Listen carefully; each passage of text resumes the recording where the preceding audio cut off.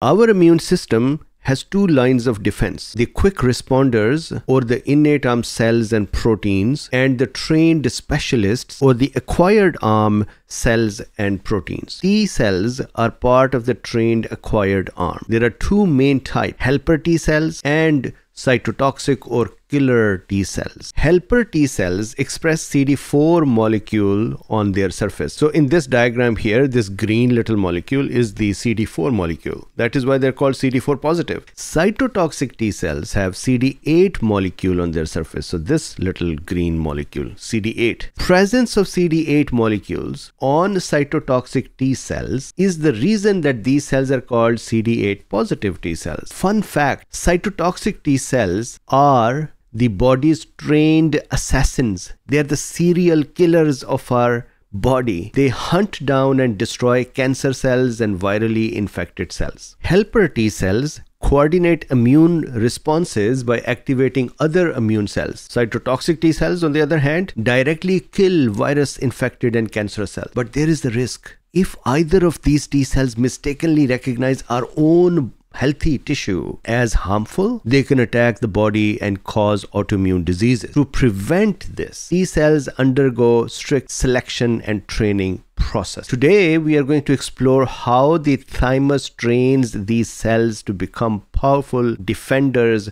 without becoming dangerous. Our story begins in the bone marrow. Here, the stem cells, these little purple cells that you're seeing, produce the earlier T cell precursors, these orange cells that you are seeing here. Young, naive, and untested precursor T cells. They are not helper or killer T cells yet. They must first travel to the thymus, a training academy where only the qualified will survive. Those that pass will emerge as either CD4 positive helper T cells or CD8 positive cytotoxic T cells. The rest are quietly removed from the system. Now you understand why T cells precursors, these naive little, not naive, these early born T cells are so scared of going to thymus. If they don't pass there, they can die. So let's talk about the T cell precursors. These cells originate in the bone marrow and then migrate towards the thymus to begin their development. T cell precursors migrate from the bone marrow to the thymus at this stage of their life. They do not yet express functional T cell receptor, and they also lack any CD4 or CD8 molecules on their surface. They are simply early precursors waiting to enter the thymus where the real training and development will begin. So while circulating in the blood, these T cell precursors arrive at the thymus gland. Here begins their training, a process that will determine their fate.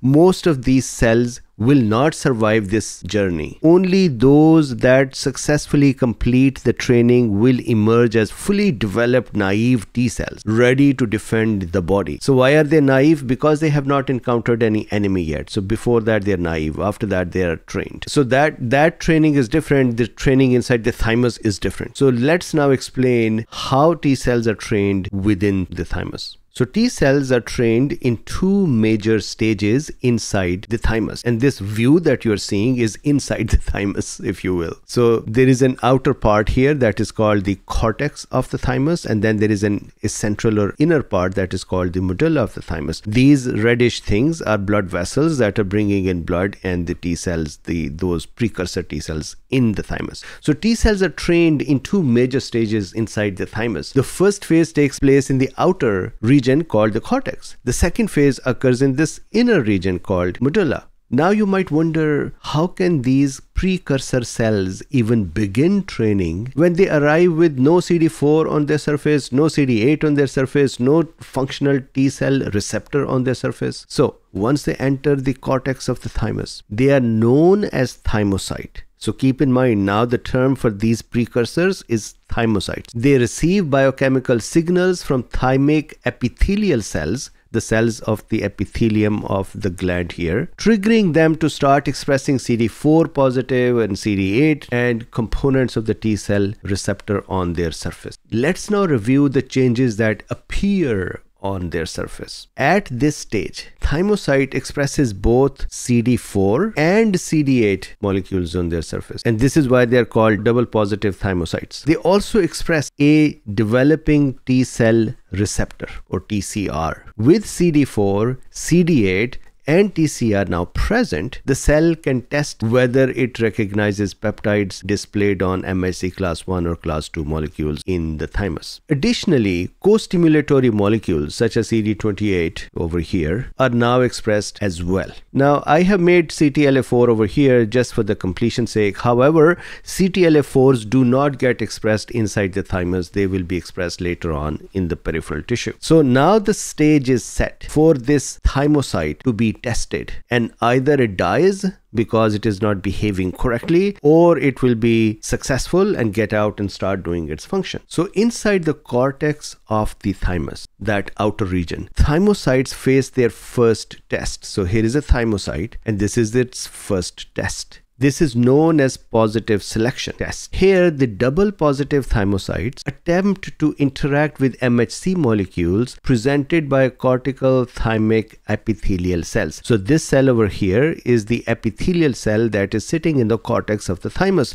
This cell and a bunch of other cells like this are presenting various antigen, but more importantly, they are offering their hand MHC1 molecule or MHC2 molecule. And the T cell, this thymocyte's duty is to prove that it can bind with the MHC1 or 2 using CD4 or CD8. If its T cell receptor can moderately recognize either MHC class 1 or class 2 with the help of CD8 or CD4 molecules as co-receptors, the thymocyte receives a survival signal. If it fails to recognize MHC at all, meaning it doesn't even handshake, it doesn't even bind, it does not receive this survival signal and it dies by neglect. It's not that some other cell will come and kill it. It would just not receive the nurturing signals, and that neglect will kill it. Only the thymocytes that successfully recognize move forward to the next phase of training in the medulla. So the next game has started for their test. So in the medulla of the thymus, thymocytes face the next crucial test, the negative selection test. Here, they are exposed to self-antigens. So if you see here, this is a thymocyte, this is another thymocyte, and these cells, the dendritic and macrophages that are in the medulla of the thymus,